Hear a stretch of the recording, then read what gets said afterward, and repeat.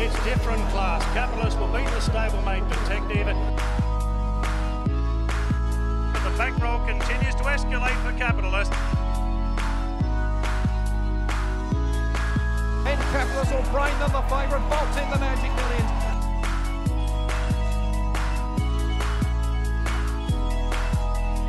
Magic Millions winners drawn clear in the slipper. Yankee Rose home in a second, but Capitalist takes it out.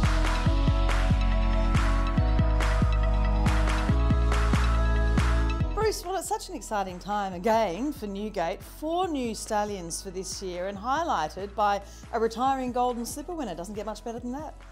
Oh, absolutely, Caroline. I think that's the dream, given the success of stallions that have won that race. I know we just feel so blessed to stand a horse like Capitalist at Newgate. We're very thankful to the owners, obviously, and the shareholders, and now our job is to, we give him every opportunity, give him every, the best start in his stud career, and that's our goal and our mission, and that's where all our time and effort's being spent now. He looks as if he's settled in very well. He looks an absolute ball of muscle still here today as we're filming him sort of earlier before the season. But he's obviously, pretty fired up. He knows he's the man. Oh yeah, he's King Kong. He's certainly King Kong around the place. But I suppose, and we'll talk about it, with regard to his 2-year-old career, his constitution and his nature was such a big part of why he was such a great 2-year-old, and you see that here. He's let down straight away. You can see, he's let down into a bull already. He's very forward for his age. He's very forward mentally as well, so he's ready for the season to start. But he's just swinging off this Blake Shin off Capitalist. You look at the record that he had, the Breeders' Plate, the Gold Coast Magic Millions, the Golden Slipper. I mean, they are the peak races, really, aren't they, obviously, for the 2-year-old season. The way they're spaced, it's very hard to win all 3, which he did, of course. He is the first horse ever to accomplish that. That shows you how hard it is, I suppose. And credit to Peter Snowden and Paul Snowden.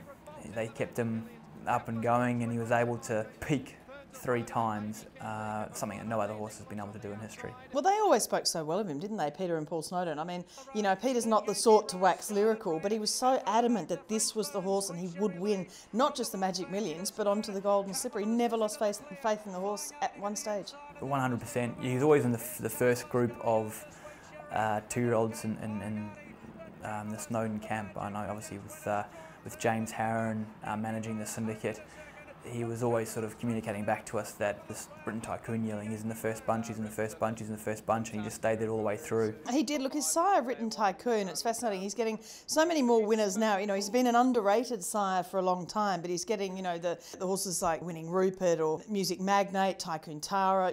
He's really hitting a purple patch himself, but he's always had that ability to sire top precocious horses. We know, and you know, how hard it is for these stallions to go on and throw their own ability and pass that ability onto their stock. And I mean, Written Tycoon, hats off to him. He's just done an incredible job, starting off at 6,000 plus GST and working with a lower level sort of quality of mare, and he's built his own house really. He's paved his own way, and he now stands obviously at Woodside Park for 80,000 plus GST.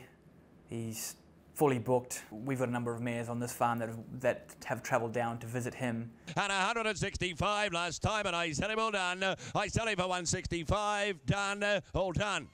165, James Harron, thank you. It's a Golden Slipper pedigree without doubt, because we know Compulsion, her grandmother, won the Blue Diamond Prelude and Preview. She's the full sister to Merlene, the Golden Slipper winner. The next stand back you get to Bold Promise, who was a group winning 2-year-old herself. So it is just a pedigree to be a Golden Slipper winner and to continue to throw those precocious 2-year-olds.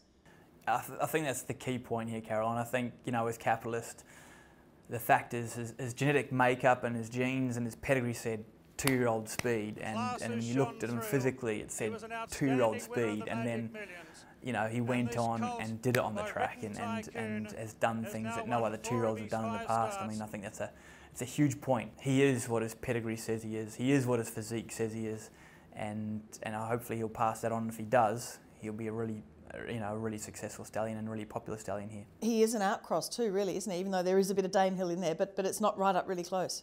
Yeah, 100%, Caroline. I'd say physically he's very easy to mate to. He's touch over 16 hands, and he gives you the strength, and he's got enough leg. He's just beautifully proportioned horse, in fairness. So I think physically he's a really easy horse to mate to. His second dam's by Danehill, but we've seen a lot of the key breeders sending Danehill line mares to him to sex balance Danehill through a male and through a female. So people like doing that. And Written Tycoon himself has done well with Danehill line mares. He's done well with a lot of different mares. And a big part of his popularity, obviously being such a star, is also the fact that he's very easy to mate to physically and on pedigree.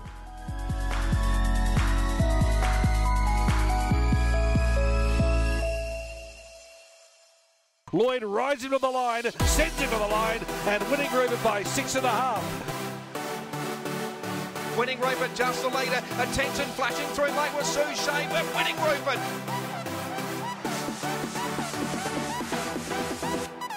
And of course you have another son of Written Tycoon, and that is Winning Rupert. Now he's just a gorgeous sprinting horse who Bjorn Baker always loved.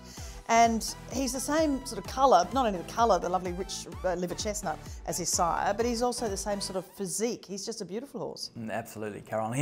He's our look and book horse, you know, he's that liver chestnut.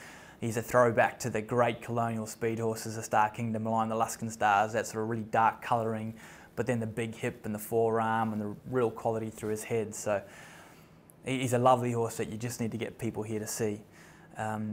You know, obviously with our broodmare band, it's extensive. For us to stand a stallion, we need to really believe in that horse. And Winning Rupert will be receiving 35 mares from Newgate partners. We have to stand the bullseye stallions here that we really believe in. Winning Rupert's one of those. We're going to back him with 35 of our best mares. They really need to be going to the horses that are going to produce athletes. I mean, this is what it's all about too. You know, pedigree's great, but you want to be producing an athlete that will make it on the track. Absolutely. That's where all your value is made on the racetrack, Caroline. Our job is then to add value to these mares. We feel as though we're adding value by sending them to Winning Rupert. Our whole model here, we feel your best chance at standing a champion stallion is by starting with the fastest sons of the best stallions. And we've got no doubt that he is one of the fastest sons of Written Tycoon.